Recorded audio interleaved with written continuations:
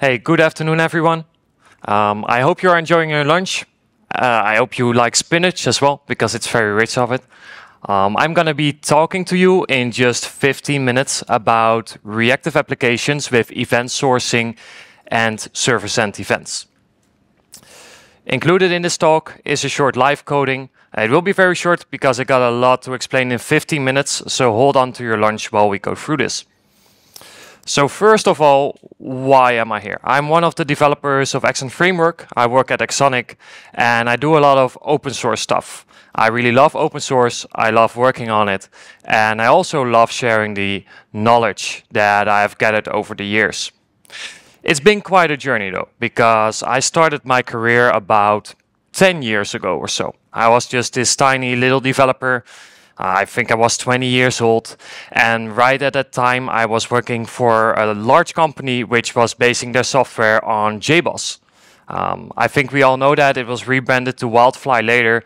We had Java server faces, and it all kind of looked like it came from the year 2000, which kind of makes sense.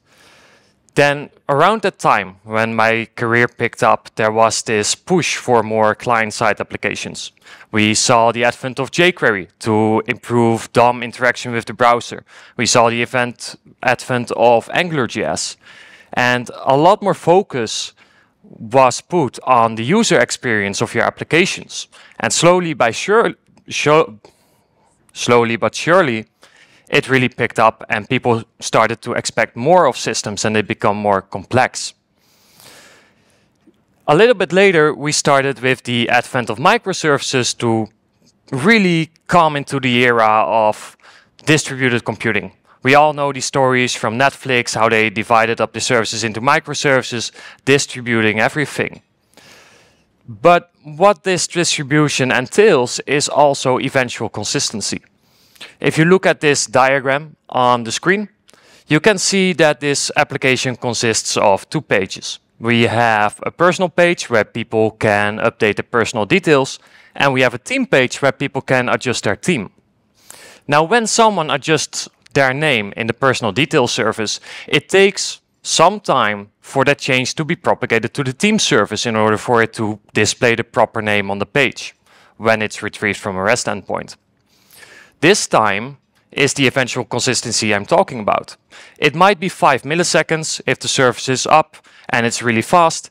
It might be minutes if the queue is down. This is the eventual consistency that we have to accept when we are starting to build distributed systems. When you're building distributed systems and you keep this in mind, it makes sense to start optimizing the different models for different purposes. And there was this guy, Greg Young, that actually came up with the command query responsibility segregation pattern, where you build multiple models, and these models have a specific responsibility. One is a model that will handle intent to change the system, which we call commands. This can be a create order command, for example. It's an intent to do something, which that model needs to validate. It's really nice that you want to change your name, but if it's more than 500 characters, it might not be good. So it does need to do that validation. On the other side, we have the query models, which are really adept at handling queries.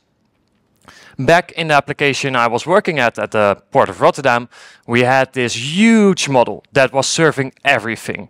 There was, I think, the GPA query that was defined in the Hibernate file was at least 20 line long, consistent of multiple joins, and that model was used as both query and command model. It was really inefficient. So if we split this model up, we can do it much more efficiently for both parties.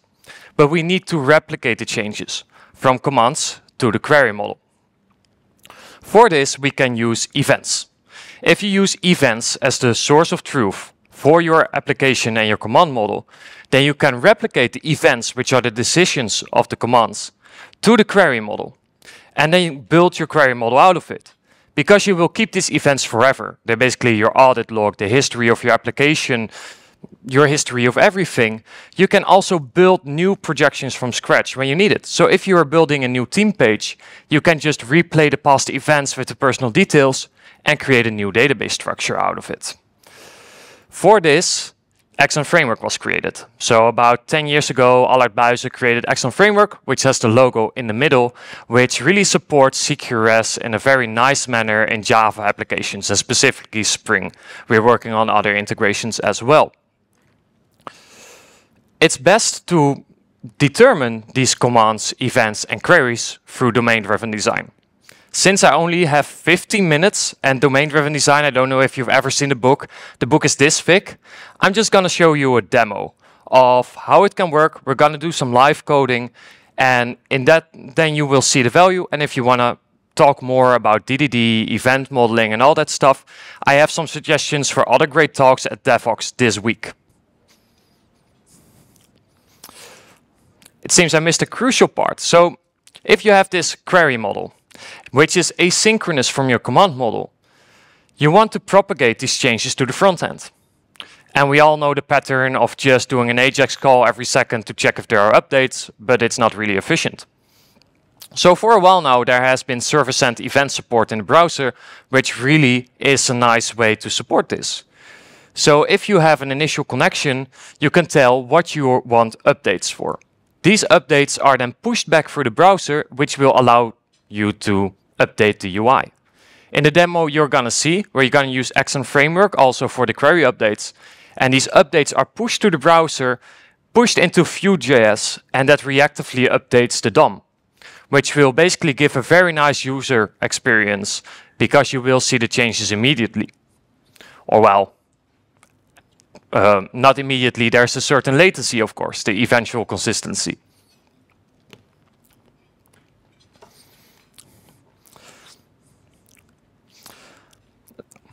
I think I'm going to switch to light mode.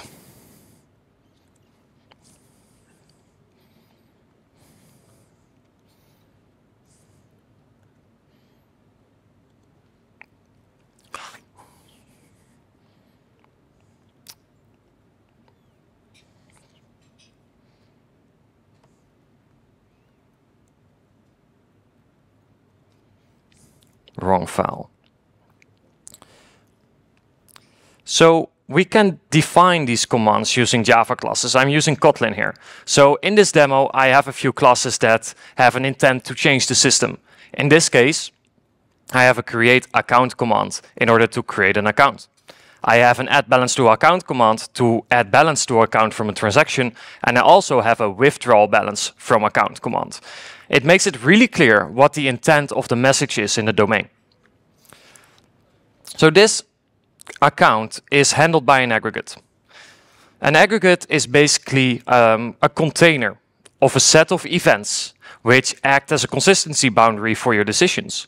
When an aggregate is loaded to make a new decision, for example, when we want to withdraw the balance from the account, we load all the past events for that aggregate, play it on that aggregate through event sourcing handlers right here on the in-memory model, and then we execute the command validating it. This will allow us to do validations like checking whether there is enough balance on the account in order to make a withdrawal, and otherwise we will throw an exception in order to propagate it back. Since the event store is append only and you cannot remove past events, that gives a very truthful representation of all the actions that have happened in your system.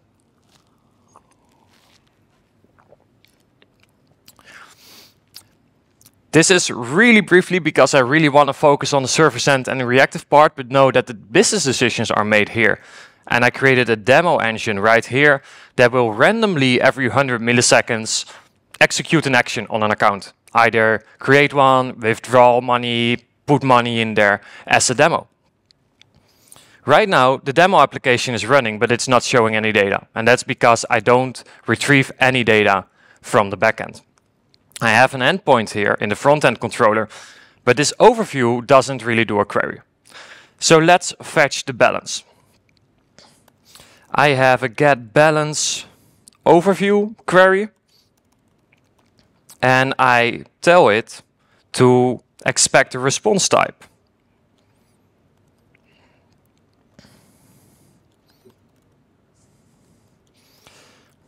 Of balance overview.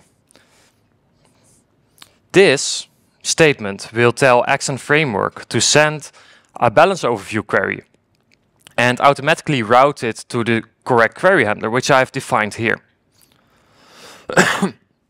However, I still haven't built my projection yet. And your projection can be anything you want. You can put it into a SQL database here, you can put it into Elasticsearch, MongoDB, whatever best suits your query model.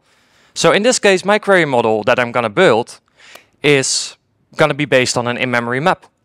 So I'm just going to create a map of string, which is the account ID, to the balance. And I'm going to update the map on each event. So here I'm going to put the account ID. This is the initialization. During the account creation, there's only a balance of 0. And during the withdrawn and added event, I will set it to the balance provided by the event. So this event contains the amount that was abducted, the amount, and the new balance, which is the decision, and I will replicate that. Now, whenever we want to return a balance overview, I will query this in-memory map. So I will map the entries to a balance item. And if we reboot the service, we will see that the front end will now display the balances.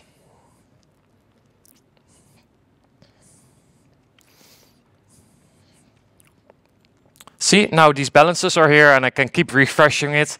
And this is what the basic application does, right? Whenever you refresh, there's new data. We can do a little hack in order to automatically refresh the data. We can just do a set interval. And we'll automatically update, right? It's now reactive.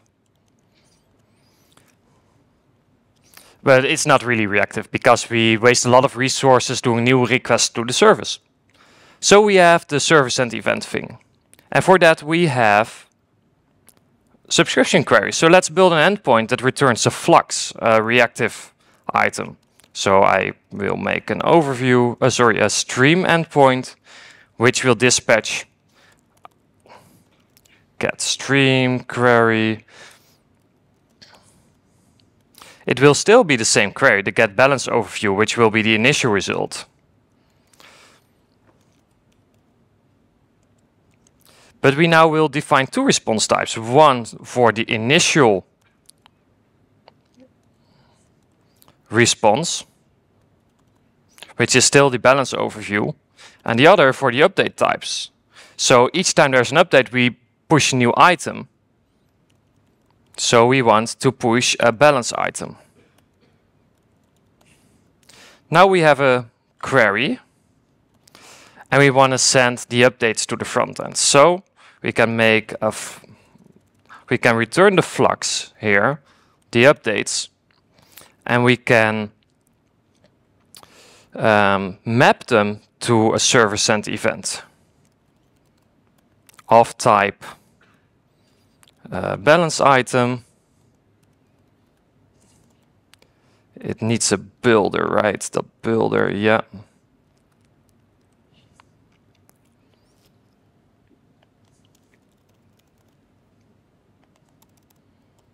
It needs an event called message, so the browser recognizes it.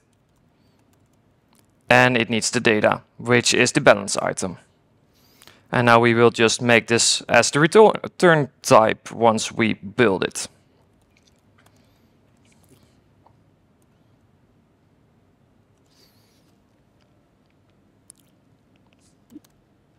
Let's just do it manually. Now when we restart, we will have a stream endpoint, but we won't have any updates yet because we're not pushing the updates. For that, we have a query update emitter, and we can emit updates. So I'm just gonna emit, since the time constraint, I'm just gonna emit updates for each get balance overview, for each message, and then make it a new balance item.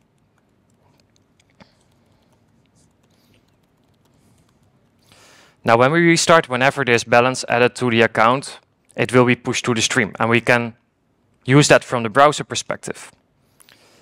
Again, due to time constraints, I've severely underestimated my time. which was to be expected. I will just get the solution here. So we can open an event source, which is the abstraction from the browser. What's happening? This is happening. This will open the stream endpoint and any items will be streamed to the browser. So you will see the update coming.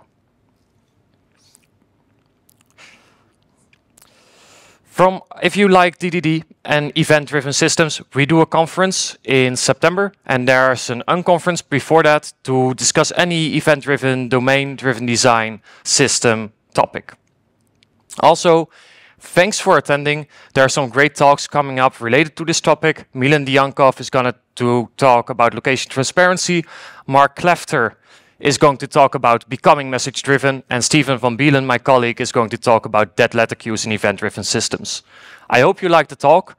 If you want to see more, I can give you a demo or any information at our booth in the conference exhibition hall. Thank you very much.